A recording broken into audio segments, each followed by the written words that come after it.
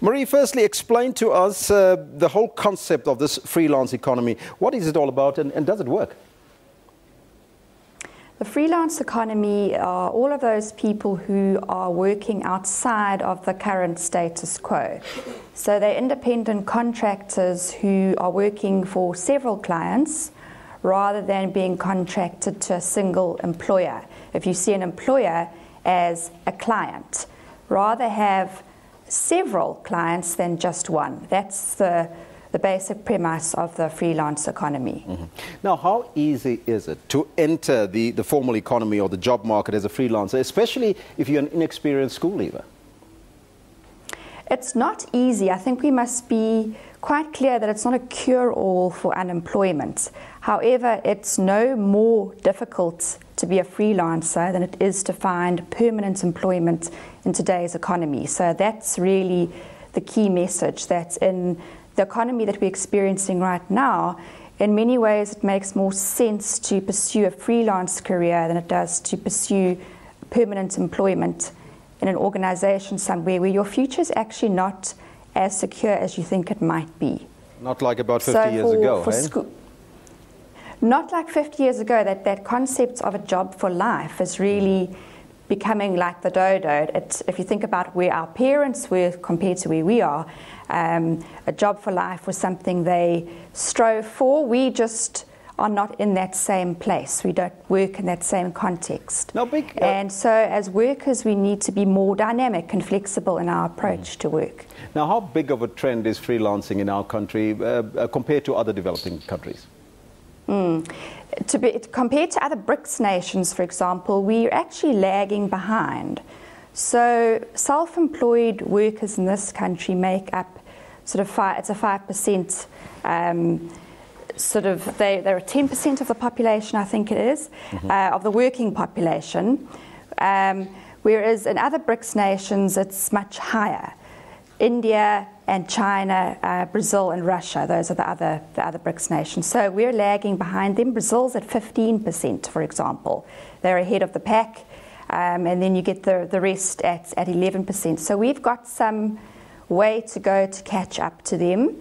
America is where, if you look for sort of forward trends, what's happening, look to America, where 1 in 3 workers is now a freelance worker.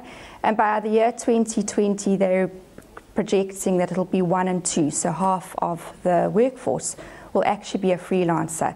So it's something which is trending throughout the world, and we are going to be seeing a lot more of it here in this country as the years go by. How significant is the input of the freelancer in the workplace?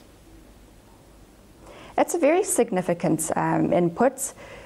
Just here this morning, I've met quite a few freelancers. The makeup artist is a freelancer, the cameraman's a freelancer. So within this building of people that I've met this morning, I've already interacted with more freelancers than you might have done 10 years ago, which, you know, in your own field becomes interesting.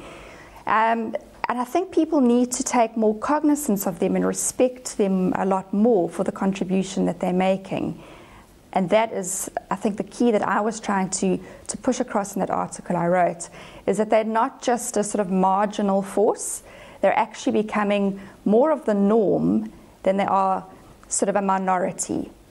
Now, there are always pros and cons into freelancing. Can you list some of them? That's quite easy. The pros, I would put that across as freedom. And the cons is responsibility. And there's always that balance you've got to strike between freedom and responsibility. So freedom is you can dictate where you work, how you work, your hours, the processes and procedures, your own branding, what you want to do, be your own boss. That's the freedom part. But then on the flip side is the responsibility. You're responsible solely for yourself. You don't have an organization to fall back on or to rely on as when you are employed. And you've got responsibility to pay your bills every month, even if your clients haven't paid you. And that's one of the huge challenges facing freelancers. And then when you grow and you become responsible for other people, that's also a huge burden in a way to be when you take on employees, that you're not just responsible for yourself, but for other people as well. So it's that balance between freedom and responsibility. So how do you protect yourself as a freelancer against financial ruin? You've just got to keep plugging away at it. There's no greater kind of, if you think about working for an employer in today's economy, what guarantees do you really have? Downsizing is a reality. Retrenchments happen across the board very frequently. So financial ruin is something that you could face as an employee and as a freelancer. For me anyway, it makes more sense to be earning your money from different sources than it does from just one person. I would say the biggest thing is, especially if you're starting out as a freelancer and you're looking to build a business, is delayed gratification. So don't go out and buy a huge, fancy, expensive car. Buy something smaller and modest.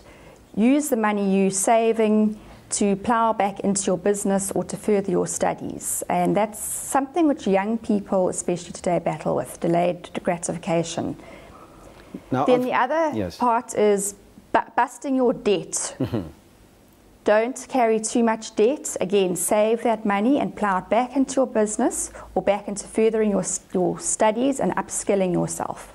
Now, unfortunately, freelancers often get the short end of the stick when it comes to layoffs because they are seen as cheap labor as well. How does one then promote oneself and act as a valuable professional regardless of what others think? That's a fault that too many freelancers have, is they don't respect themselves, they don't act professionally and actually portray themselves as a proper business.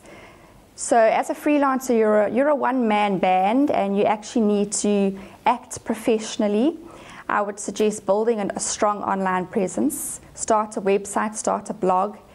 Use social media sites to engage with other people in your industry, colleagues as well as potential clients. By doing that, you're building some kind of credibility around your name. You're building your own brand name, if you will. Also build your portfolio. Try and work with the kind of clients that others will look at and look up to. So be careful of the sort of work that you take on. That's quite important. So you want to kind of showcase strong clients or jobs or projects in your portfolio. And act professionally. This is something some freelancers struggle with. It's a real job, a real career, so really act like it is and treat it as such. Get up in the morning early, get dressed. If you work at a home office, make sure that you're in that home office by 8 o'clock, ready to go. Portray at all times the most professional of images. Get a landline if you can instead of just a cell phone number so that you appear more credible. It's all those little tricks of the trade. You've really got to tout yourself as being a business, not just a freelancer.